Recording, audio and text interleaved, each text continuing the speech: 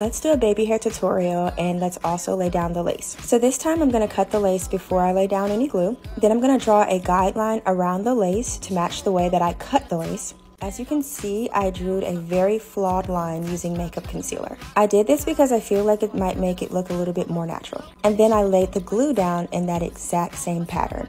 Sometimes when you lay the lace down straight, it looks more visible. But it really depends on the lace. Sometimes the thinner lace, you really can't see it no matter what. But if you lay it down in this pattern, it's just less detectable. So I'm trying out this new technique, and I'm going to see if I'm going to use it like ongoingly. Now that the glue has completely dried, we're going to use the teeth of the comb to press the lace into the glue. And any parts of the lace that did not catch the glue, we're going to use an eyebrow razor to shave that excess lace off.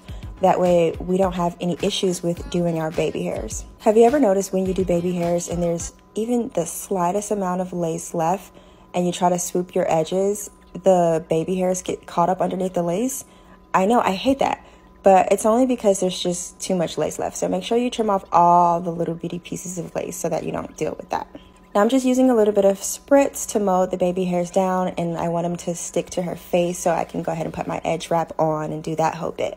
We're going to also use a hot comb to mold everything into place as well. It's just like an extra layer of security, and it gets things nice and flat. So I like to do that step. Now I'm just cutting off the excess lace with my razor, and sometimes I'll press the razor like up against my client's face and really start cutting it the way I want it. But be careful when you do that, because sometimes these razors are actually super sharp and you could definitely cut your client's skin if you're not careful, so be careful.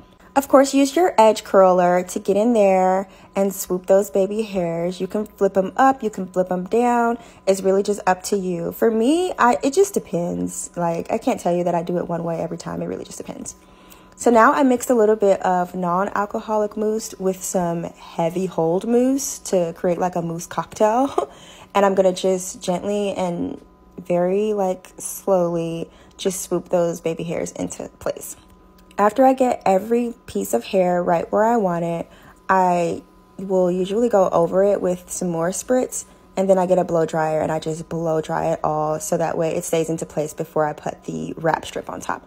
But this was my baby hair tutorial. I hope you guys learned. Ask me any questions that you like in the comments.